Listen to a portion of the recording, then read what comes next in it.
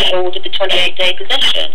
But he didn't say who the possession was going to, because the possession will go to them. Let me stop. And that's an ego thing. That's a little test for you. You've got to allow them to do that, because that's their way out in the public. Okay. So you have to allow it and not say anything and just let them carry on. Remember, he's making an order to that name, and that name's not you. He's already said that you're not liable by tacit acceptance, so why would you even say anything to what you're doing? He's doing that to the public record and let him carry on. Okay, now, I was trying to stop you there for a minute, Wendy, but you're in full flow, and I'm glad you continued. So, I'll get my head straight now, I think. So, you're living in your house at the moment, and today is, and don't contradict me on this now, today is the 28th of October, and you're still there, and you're still able to make a cup of tea. And yeah, it's a lovely house. I've been in the house, lads. It's a beautiful house, and nobody would leave it, actually. So, you're there, you're living peacefully, you're a nice, peaceful and happy. You're learning your stuff, you're doing your artwork, you're doing what you really enjoy, you're living life as best you can. And on the 20th of September, or 19th of September, the judge said to you, okay, well, the balance of monies will have to be paid, and there is a repossession, blah, blah, blah, blah, blah. And how long ago was that, Wendy? How long ago was the 20th of, or the 19th of September? How long ago was what? How long ago was the 19th or 20th of September? It must be at least 30 days, is it? Yeah, it's been 40 days. 40 days? Or 38 days, something like that. Nobody's come banging on your door saying, come on, Wendy, out you go. No? And what date did the judge say you had to be out by? The 18th. The 18th. So, approximately 10 days ago, or 10 days ago. Yes, 10 days ago, yeah.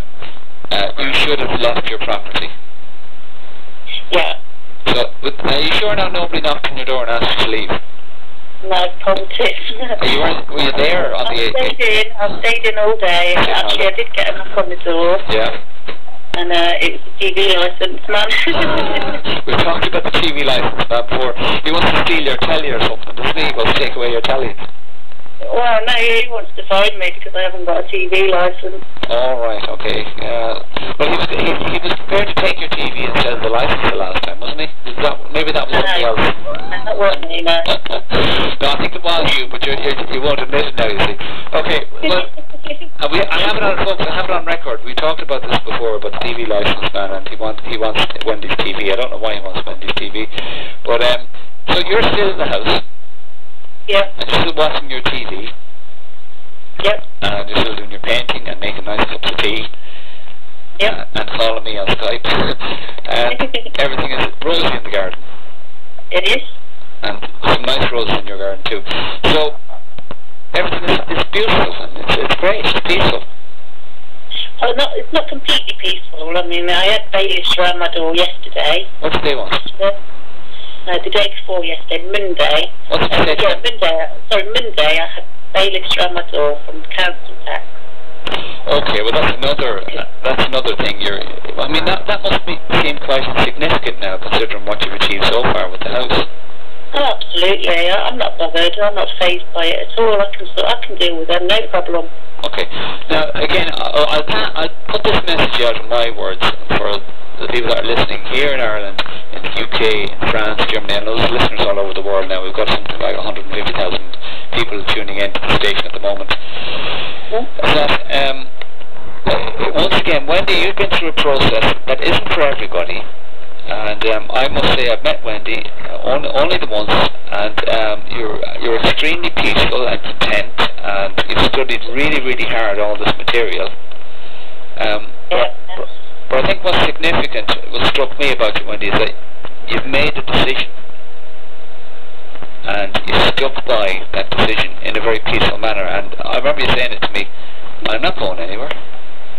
Is that right? Hello? Right. Hello, Wendy? Yeah, I can hear you. You still there? Yeah, I'm still here. Yeah, I remember you saying to me, in summary, that you said, well, I'm not going anywhere. Yep. So, you're still there. And I'm still here, yeah. That's in my heart. I've got 100% belief in what I'm doing. I've got 100% belief that I'm entitled to stay in this house. Yeah. And I know exactly what I need to say. Yeah. It's coming from my heart, and that's it. You're I'm staying. not moving. I'm not going anywhere. Well, this is one thing that I say to people as well, Wendy. Now, I have not been in the situation that you're in, and I would hope never to be in that situation, to be honest with you, because I think what you've done is phenomenal, and I think it takes a lot of muscle and guts and passion and all the rest of it to do what you did. But it's something that I think is very important that people have to get into their head, is that when you make the decision to stay, you can stay. Nobody will actually put you out if you... Is that right? That's right, as long as you're peaceful. Peaceful, absolutely, yes. Yeah, if you start being violent at people at the door and shouting your mouth off and being argumentative, then you forget it. You're going to be out on your ear, and that's it. Yeah, okay. But again... It's about asking questions at the door, really. And if they don't give you answers, they're tacitly accepting what you say. Okay. And they will go away. They will go away. Yeah. Because, I mean, once they see that you know who you are, I think it's not... Yeah. You know who you are, you know what life you want to lead, and you're going to lead that life irrespective of what's thrown at you. Yeah. Now, just going back, I mean, I would stay on this call like for hours just to find out what's in your head, to be honest with you. So we go back now to the 20th of September when the judge, is there anything you want to throw in there? I mean, the process, you walked into the court. What happened when you walked into the court? What were you faced with? Well, my story goes back to July, really. July, okay. The 26th of July was the first time I was in court. I made claims in that one. And I made a lot of claims in that one. Yeah. And the judge wanted me to go and see a GP, or wanted the name to go and see a GP. Basically, going down the mental health route with me. Yeah. So, I told him I didn't agree to that, not the name, and, I haven't got a doctor and all of this stuff. Yeah. But anyway, he adjourned that one for 8 days later. So 8 days later, I went and did the same. Went back. But in between those 8 days, I'd learned the Batman method. Yeah. So when I went to court the second time, and I went up to the clerk and I said, I'm here about that matter. I'm a peaceful inhabitant. I did those 4 little cornerstones, and the clerk was kind of a bit, he was saying, he was trying to get me to say I'm the name, and I was saying, no, I'm not the name, and he was saying, no, you miss Wendy then, and I was saying, no, I'm not miss anything, and he wouldn't let me in, and I said, well, I do need to speak to the judge to give him some first-hand knowledge, and I need to go above, speak to somebody above you if you're not going to let me go in and see the judge. Yeah. So he sent me to some inquiry desk. I went there, stood there for 10 seconds or something. There was too many people there, and the court was due in 15 minutes, so I knew I wouldn't have time there, and I would miss my opportunity there. So when I went back, the clerk was talking to the only other chap that's in that area. Mm-hmm. And as soon as they seen me, they stopped talking, and the other chap went and sat back down again. And he let me in, the clerk let me in the end. But before he let me in, the other chap that was in the room went before the judge. He was called in, and he went on his own, and he come out, and he left. He left? And then they called me in. Who do you think this chap was? Who do you think this guy was? Well, I think he was the solicitor for the bank, but when they heard what I was saying... Yeah. They were like, I'm not going in there now, we don't know what she knows. They wanted to know what I know, because I'd said something, yeah, okay. Something that was right. Yeah. So he shut off, because he didn't want to go in there claiming the name, you see. Ah, okay. Because he would have got the liability, so he left it. Yeah, okay.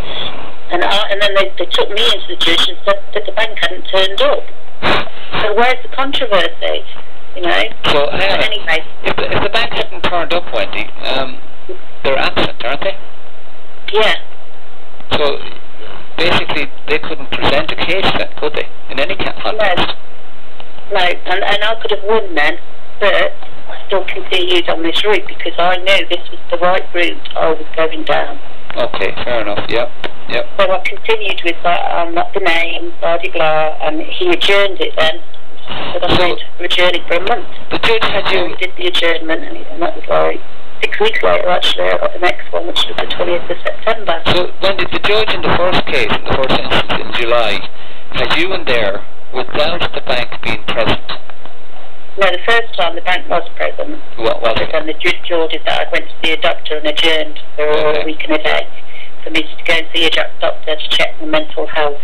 Okay, yeah. And then the second time, I went before the judge and the bank weren't there. But neither was the name, neither was, the person, somebody representing the person, because I weren't going in as a person. Yeah. So basically it was between the judge and the name in that court that day, so he just settled it easily.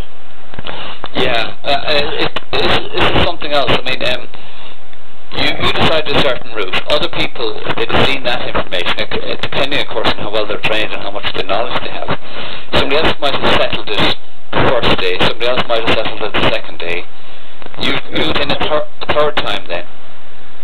Yeah, so then I went back on the 20th, and that's when they called me in, which was, I had 6 weeks then. Yeah. So I learnt loads of stuff in that 6 weeks. That was great for me. But it's still hard to do when you get in there, and I still made my mistakes, Absolutely, yeah. And I know I'd be very different. If I did it again today even, I'd be totally different than I was last time.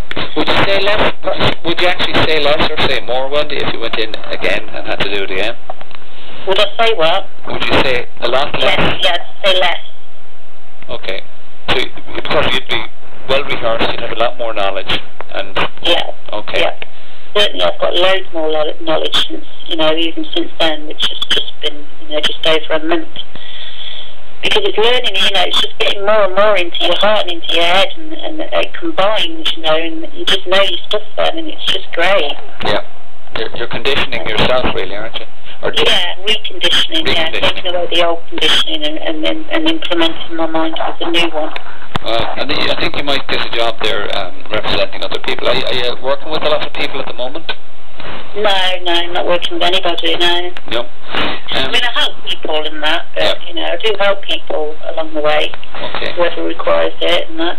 Well, I've got a couple of people I might send. They're actually in the UK, and you see, I believe that I couldn't turn around and help somebody in that context because I haven't gone through the process that you've been through. Mm-hmm. I've done other things myself, but and this is what I'd always say to people. I think you'd be the same, Wendy. That if you're learning from somebody who hasn't done it, I think you're wasting your time. Yeah, they haven't got the first-hand knowledge. So you need first-hand knowledge. Yeah, they have to be there. As I say, there's loads of ways to do it, depending on the experiences. So, right, okay. So you're in the house, and then the final straw. I mean, I can't get over this myself. I mean, I do believe you, obviously. But was there anything specifically that led you to believe? Because you do have a lot of faith in yourself, obviously, and that's a great thing. And you had a lot of faith that the method and the process that you were working through actually would work. Mm-hmm. Did you get any confirmation in the court the last time you were there in September that everything would be okay? Only because when I asked my question, he answered them. And, well, there was two things really. The third time when I appeared, as we were going into the court, the clerk said that there's somebody in there, the judge, just observing. Okay. Yeah. So I was like, that's very interesting. So when I got in there, I walked in with the bank solicitor, the judge was there, and there was another chap sitting next to him. Okay. Now, I believe that he's a government agent, and he was there to watch the judge, to make sure that to watch me, I guess, and the judge, to make sure that the judge didn't dishonour me. Wow. Because the time before, obviously, they knew I was coming in as a peaceful inhabitant, so over that, but about, say, 3 weeks before the court case, on the 20th of September, 3 weeks before then, so say like at the beginning of September time, I got a call, and it was, allegedly, it was from the bank, Yeah. Well, because I sent the bank that notice, you see, where's the copy of the notice? I want to deal with the matter honourably, and who's liable for the name, and who authorised you to use that name as good.